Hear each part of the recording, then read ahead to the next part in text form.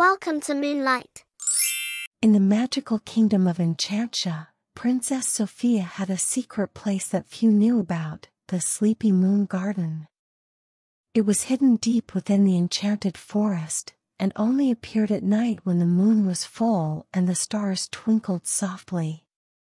One evening, Sofia had been playing all day with Clover the bunny, and by bedtime, she was feeling tired but a little restless.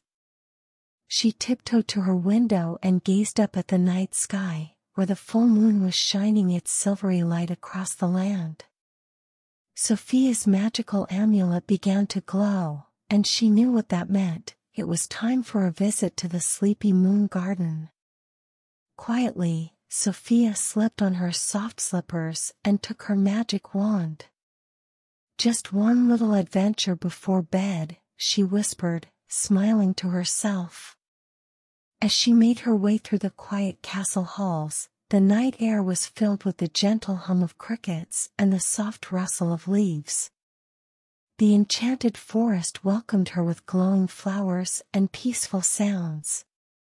The path to the garden was lit by fireflies, guiding Sofia to the hidden archway covered in silver vines.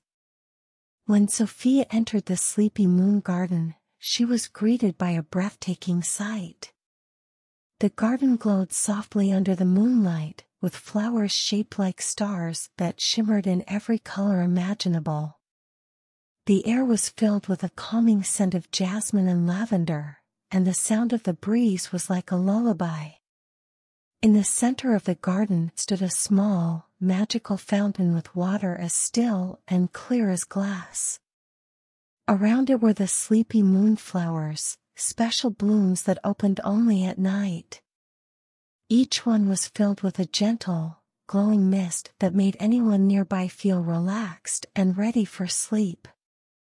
As Sofia wandered around the garden, the sleepy moonflowers began to sway gently, as if welcoming her.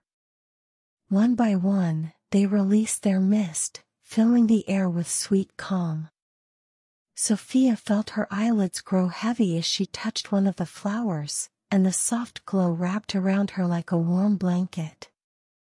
Just as she was about to sit by the fountain, a tiny voice called out, "Princess Sofia, would you like to help the moon fairy?" Sofia looked up and saw the moon fairy, a small, delicate creature with wings that sparkled like moonbeams, fluttering just above her. The moon fairy's eyes were soft and sleepy, but kind. "Of course, I'd love to help," Sofia said quietly. "The Sleepy Moon Garden needs a little magic tonight to make sure every child in Enchantia has peaceful dreams," the moon fairy explained. "Would you sprinkle the dream dust over the garden?" Sofia nodded, taking the small pouch of shimmering dream dust from the moon fairy's hand. She gently sprinkled the sparkling dust over the flowers and the fountain. As she did, the whole garden began to glow even more brightly, and a soft, melodic hum filled the air. The stars overhead seemed to twinkle in rhythm with the gentle music. Sofia could feel her own body getting more and more relaxed, her mind slowing down, and her heart filling with peace. She knew it was time to rest. The moon fairy smiled and said, "Thank you, Princess Sofia. Now, it's time for you to sleep." Sofia found a cozy spot by the fountain, where the soft grass felt like a bed of clouds. She lay down, letting the peaceful mist of the Sleepy Moon Garden wrap around her. The gentle lullaby of the garden played softly, and the stars above blinked slowly, as if they, too, were getting ready for a deep sleep.